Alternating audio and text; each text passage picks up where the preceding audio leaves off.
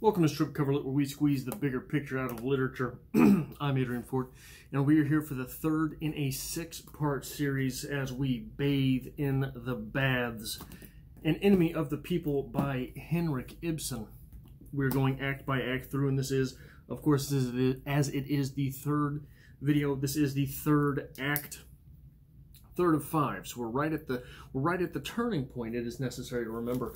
And just a reminder, we've also done Peer Gynt, Ghosts, and a Doll's House from Henrik Ibsen on the channel, a full read-through along with a review based on the text. And what we're going to do this episode is we're going to do a recap, and then we're going to get into a discussion of the literary happenings of this act. So we begin with an evening at the newspaper presses as Hovstad is hard at work when Billing rushes in, having just read the doc's paper, and hoo-wee, it is a doozy. The two are extremely sure, having just read this article, that revolution is afoot against the aristocracy, and shortly after their discussion, the doc himself shows up. It turns out he's planned 4 or 5 more articles, all attacking the water supply, all about the water supply, and how unsafe it is. And just as Hovstad had feared, Alaskan shows up, and he is pushing for temperance. And it is denied. And we get a little bit of a sense that perhaps betrayal is afoot after all. On page 36, Dr. Stockman says, "All the incapables must be turned out, you understand, and that in every walk of life. Endless vistas have opened themselves to my mind's eye today. I cannot see it all quite clearly yet, but I shall in time. Young and vigorous standard-bearers, those are what we need and must seek, my friends. We must have new men in command at our posts, at our outposts." This is all scary stuff. After this, victorious, in his moment of victory, shining victory, with Hovstad and Billing on his side, and even Alaskan coming around, the doc departs.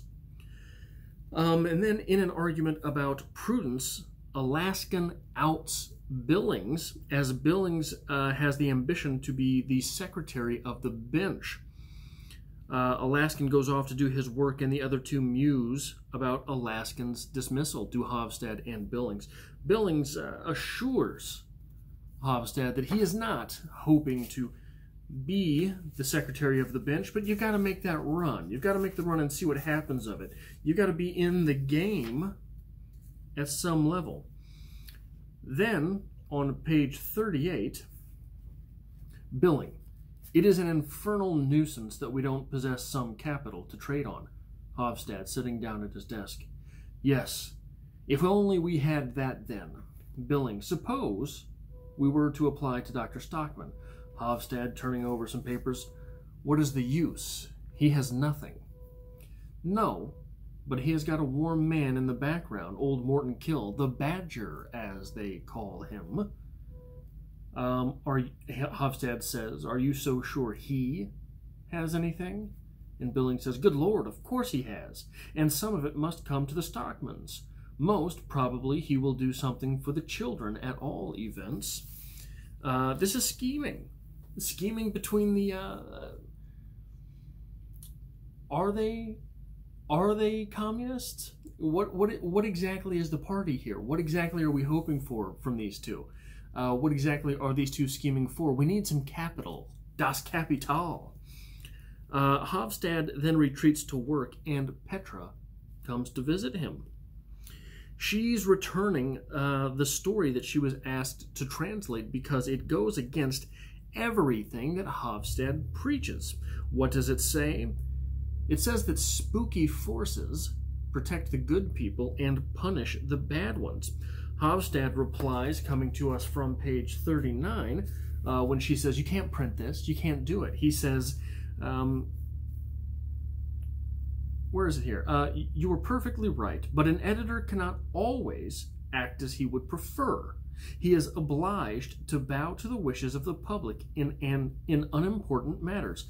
In unimportant matters, the truth maybe doesn't necessarily matter. Politics are the most important thing in life, for a newspaper anyway. And if I want to carry my public with me on the path that leads to liberty and progress, I must not frighten them away.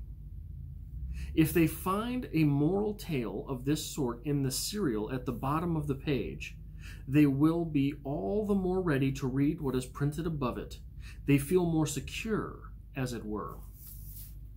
It's important, but yikes, we can lie to them just a little bit, because then we're more likely to get our way with the narrative that we're trying to pass off. Sound familiar? Further, with the revolution that Hofstad worries, Hofstad worries most for Petra. And she says she'll never forgive him for that. Don't have me in mind, do what is right.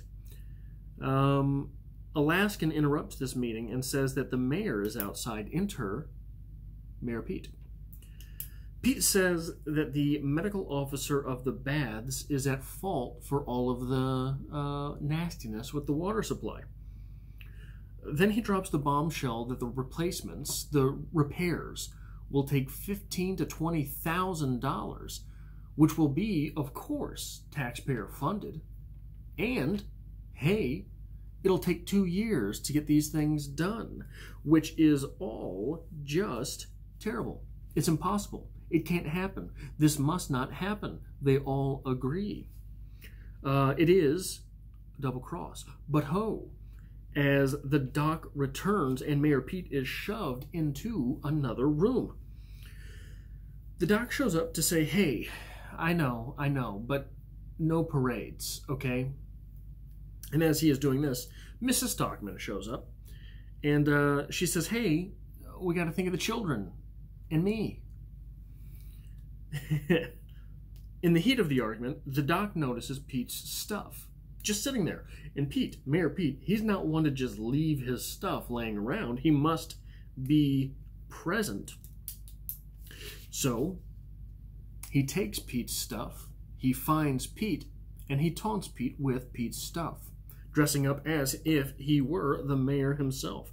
This is when the doc learns that everyone, absolutely everyone, in the course of him, in the time since he left the newspaper press, absolutely everyone has turned on him. Mrs. Stockman notices this too, so she stands by his side, and he and her leave as they promise that the truth will get out.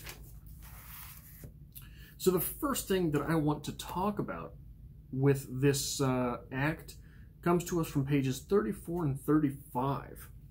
Dr. Stockman says, the article is only the beginning. I have already got 4 or 5 more sketched out in my head. Where is Alaskan? Billing calls into the burning room. Alaskan, just come here for a minute. Hofstad says, 4 or 5 articles, did you say? On the same subject? And Dr. Stockman says, no. Far from it, my dear fellow. They are about quite another matter. But they all spring from the question of the water supply and the drainage. One thing leads to another, you know. It is like beginning to pull down an old house. Exactly. The doc has drafted 4 or 5 more articles, and they are all on issues strictly with the water supply. Just with the water supply, there's all these issues. And those issues, as we come to learn, the first series of issues themselves will take $15,000 to $20,000 taxpayer dollars. But that doesn't matter because it is the truth. And it will take 2 years, crushing the economy. But that doesn't matter because it is the truth and people are going to get sick. This is the moment, well, and later on in the act we have even his wife proclaiming how simple it is to dupe the doc. We have to wonder, is the doc a loon? And remember, he's just coming back to the town from a sort of exile, isn't he? He and the children were away for a while. Now, If you spend any amount of time on this channel, you know how I feel about academe, and you know how I feel about the establishment and all of these things, and how I think that I think that structures of power have become slick and slimy enough that you don't see them coming. And worse than that, neither do they themselves see themselves coming. Hofstad and Billings here at the beginning are talking about how great it would be to have some capital. They are, it seems, if we're putting this in modern day context, Hofstad and Billings seem to be the liberal elite, right? The elites of the elites. Alaskan seems to be the middle class, willing to be swayed, but he has his sentiments. He doesn't want the boat rocked too much because, after all, the middle class has taken their entire lives to build what they have. The middle class is a constantly struggling class because the middle class is constantly moving in society. That's part of the reason why it's so confounding to see a shrinking middle class in the United States. There's all these graphs going around, I don't know if you've seen them, that show the middle class around the world and how the United States middle class is just slowly shrinking, and someplace like China, the middle class is growing. But the middle class is a class that is constantly in struggle. There is, in our society, there's a safety net at the bottom. I'm not trying to get into politics, but what I'm doing is setting the scene for what we're reading here. There's a safety net at the bottom. It's not much of a safety net, right? But it is possible to fall to the bottom of society and not fall further.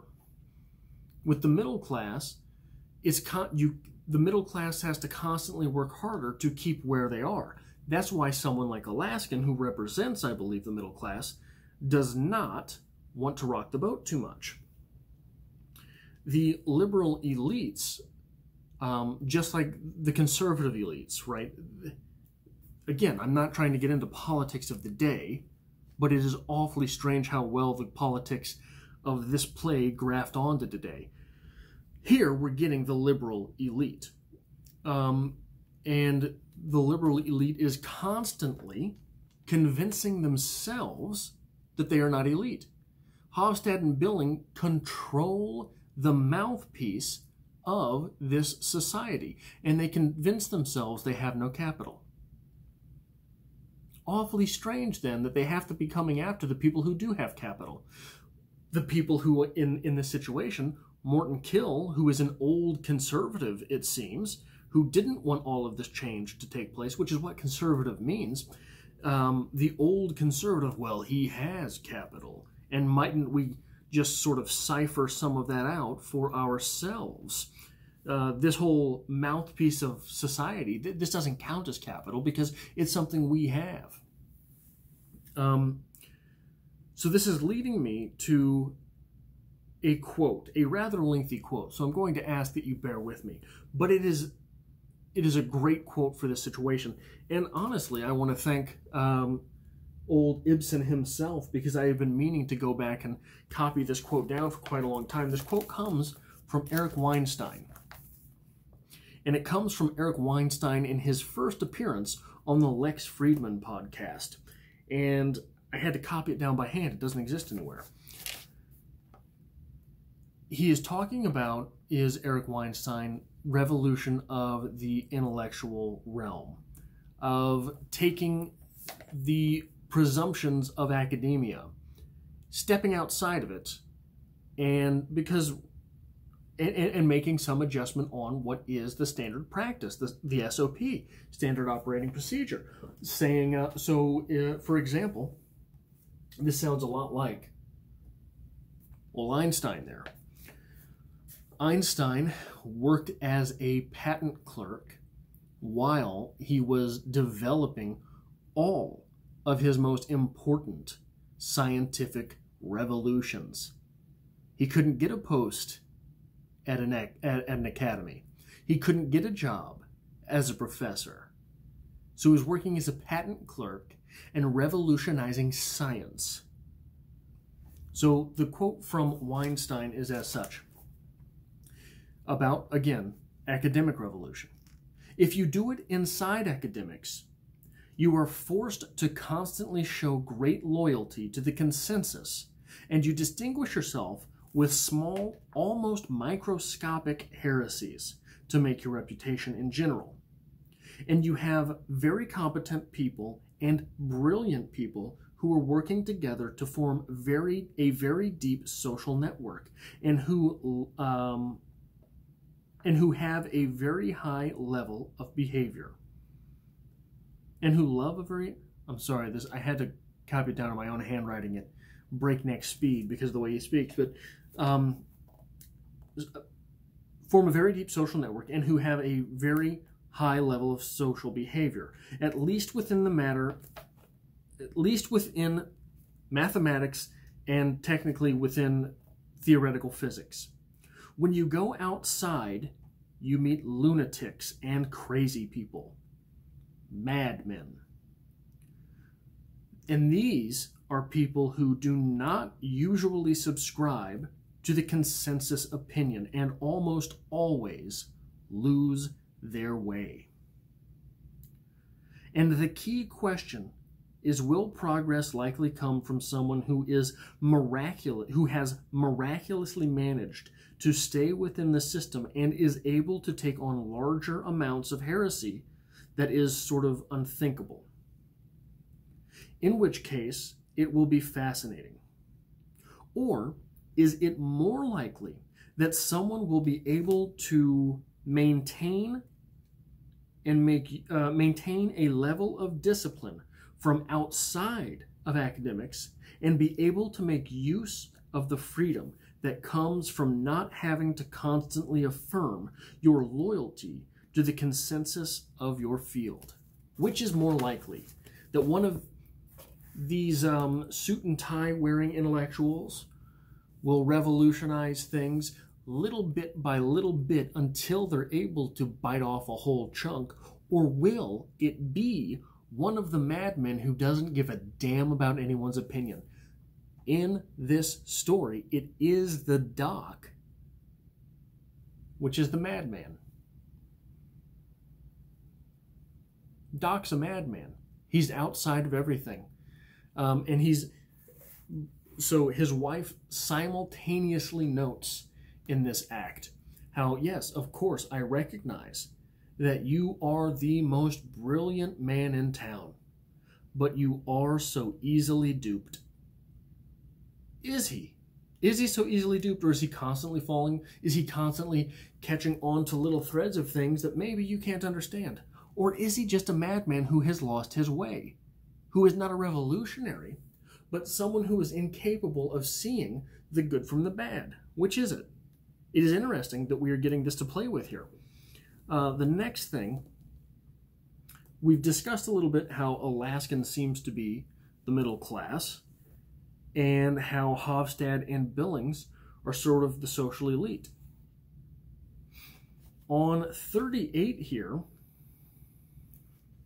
Alaskan says, "It is no business of mine, but if I am accused of timidity and inconsistency in my principles, that is what I want to point out.